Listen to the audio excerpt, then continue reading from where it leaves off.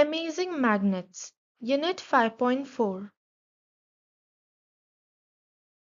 Vocabulary. Words to learn. Attract. When two magnets come close to each other, they are being attracted by each other.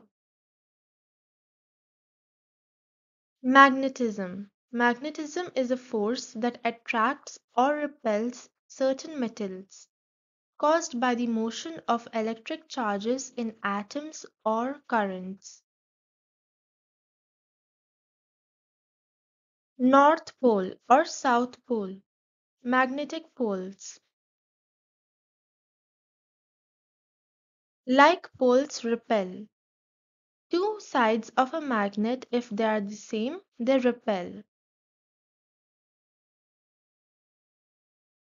Magnets and poles. Magnets come in different shapes. All magnets have a north pole and a south pole. The north pole is sometimes colored red and the south pole is colored blue.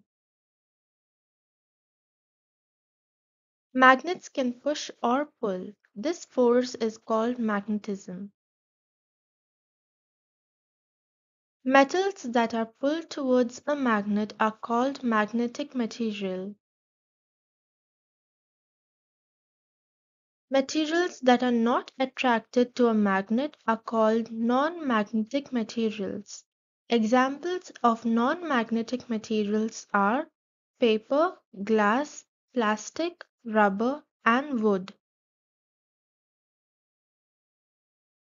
Sometimes magnets can push apart instead of pulling together.